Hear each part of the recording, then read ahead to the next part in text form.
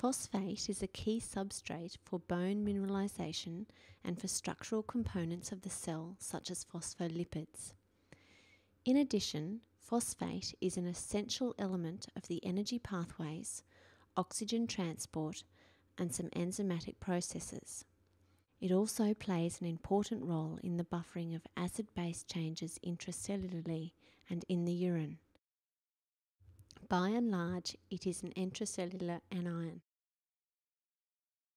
Plasma phosphate is tightly controlled between 0.8 and 1.35 millimoles per litre in adults and 1.2 to 1.9 in children. 15% is protein bound, half is ionised, and the remainder circulates complexed with either calcium or magnesium. Control of phosphate excretion largely occurs at the distal nephron. It is reabsorbed up to the maximum rate, after which phosphate is wasted in the urine.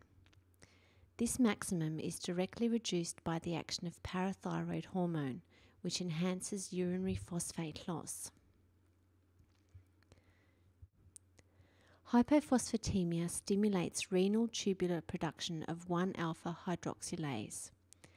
This enhances the conversion of vitamin D to the active dihydroxy form, which stimulates gastrointestinal absorption of calcium and phosphate. However, the increasing calcium results in inhibition of parathyroid hormone, resulting in renal loss of calcium and retention of phosphate. The net effect is to increase phosphate and have no change in calcium. Hypophosphatemia is defined as a fasting phosphate level less than 0.8 millimoles per litre. Hypophosphatemia is considered severe if levels drop below 0.3 and is associated with significant complications. A large list of causes exists. The more common causes include refeeding syndrome, hemofiltration, alkalosis, insulin therapy, DKA, and catecholamine infusions.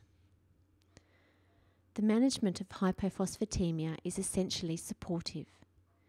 In acute cases without evidence of complications, an expectant approach is possible. For example, an asthmatic who is on beta-adrenergic infusions and has a respiratory alkalosis may have negligible signs with a phosphate of 0.45 millimoles per litre. It would be expected that these changes will resolve as the underlying condition improves.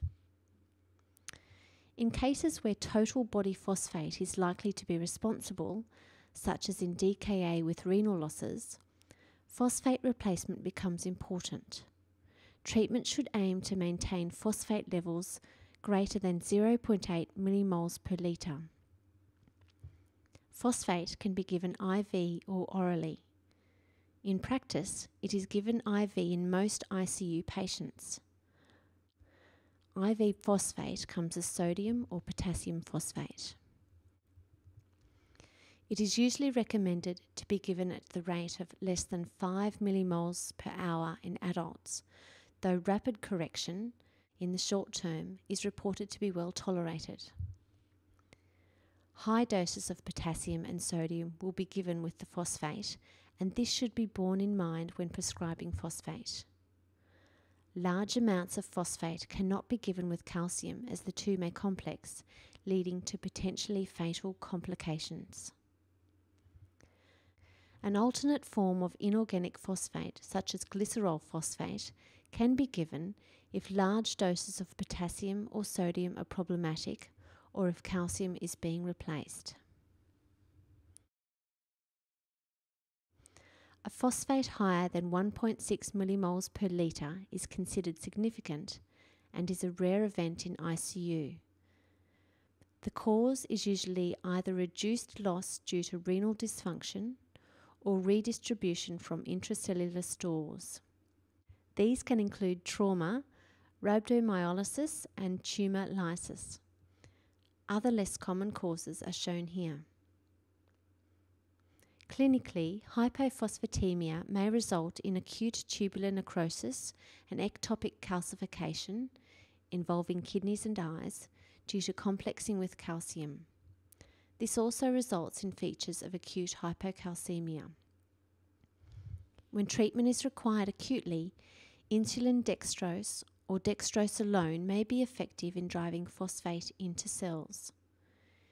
Hemofiltration and dialysis are effective methods of removing high levels of phosphate in the medium term, and oral phosphate binders may be required in chronic cases.